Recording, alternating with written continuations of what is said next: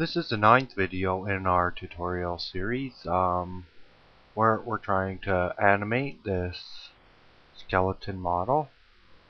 And in the last video we applied some materials to the model, and now I'm going to join all the different parts in the model: the main skeleton, eyes, iris, and teeth.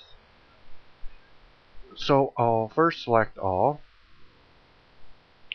Actually, I won't. Get rid of my camera first, then I'll select all, press Ctrl J, and join the selected meshes. Now I can move those to the first layer so they can join the rigging. So I'll move that in with the rigging. Now in the rigging there was one thing that got missed out when I put in the eye bones, so we'll do that really quickly. And what I missed out was to name and parent these. So let's give these some names. Eye, left, and make it a child of the head, which is here, and call that eye right, and make it a child of the head as well. Then while we're here, I don't think it would hurt much to size those to a little bit smaller because they're pretty big. So I'll grab them along Y and just make them a little smaller.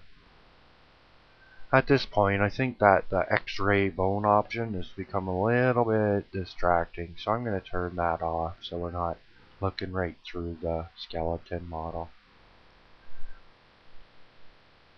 So now we're pretty much ready to go. Before I parent these, I'm going to comment that I fully expect that after creating vertex groups from bone heat, I'm going to have to go through and manually correct.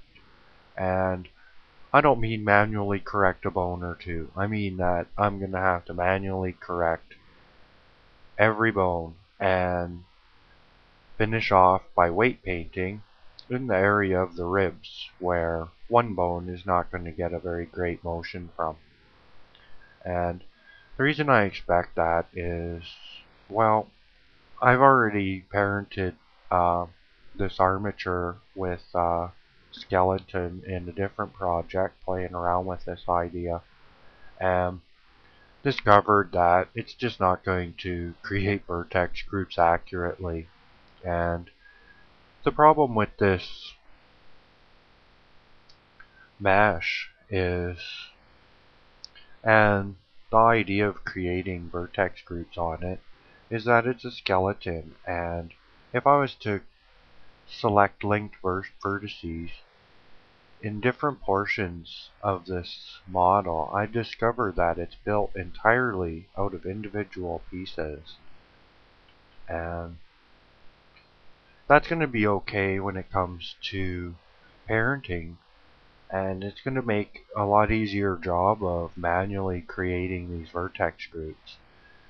But for the way that Blender is going to automatically create vertex groups, it's really not going to work out.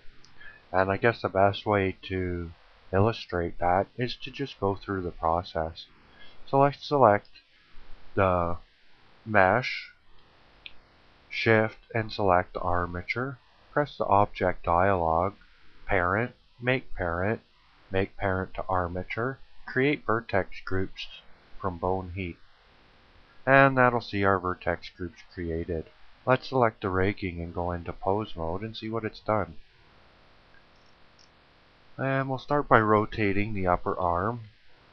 And as you can see, it's taken a goodly portion of the ribs. And perhaps that's good and perhaps that's bad. That depends on how a person wants it to look when it's animated. Now, I'm thinking that a skeleton without any muscles, when it moves its arms, its ribs aren't going to move very much.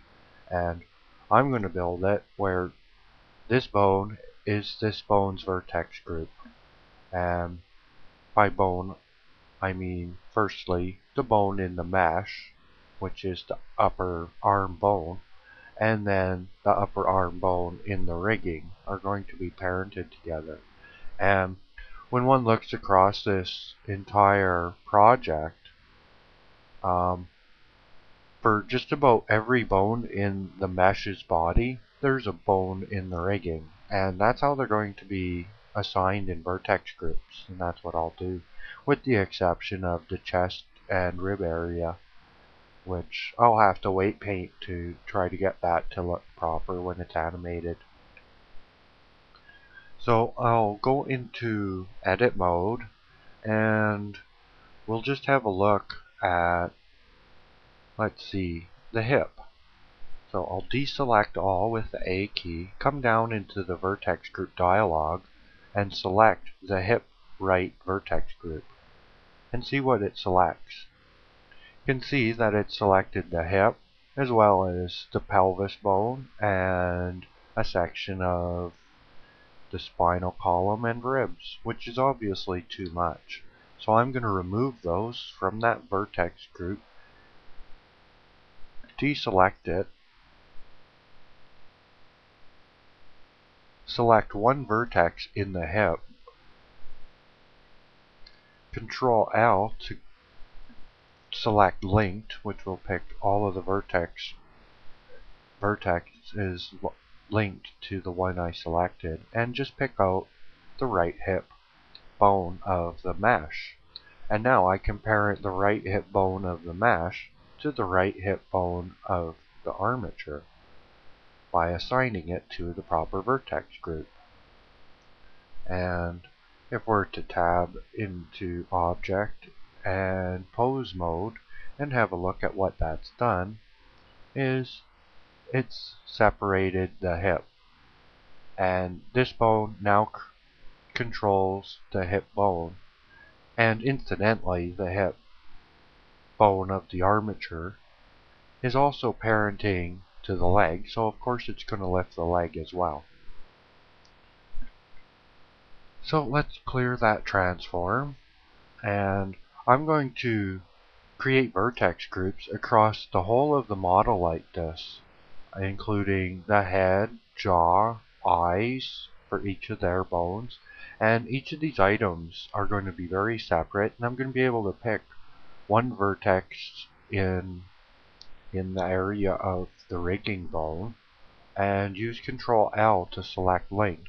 And in some places there's two bones instead of one, so I'll just brush select on things like the legs, quickly brush them, Control L, and then create the vertex group for its corresponding bone in the rigging.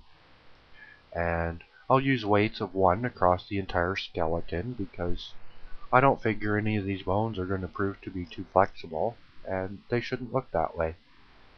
So the only portion I intend to weight paint, and what I'll come back with in my next video, is all these things assigned to vertex groups, and hopefully a successful weight painting across the chest bones to get the one bone of the armature to animate it reasonably, which I'm kind of hoping that I can figure out a way to get that working. That's one that I really haven't tried out yet. So that's it for this video. I'll come back in the next video with all that done, and we'll have a look at what we've created here. So I'll see you in that video. Till then, happy modeling.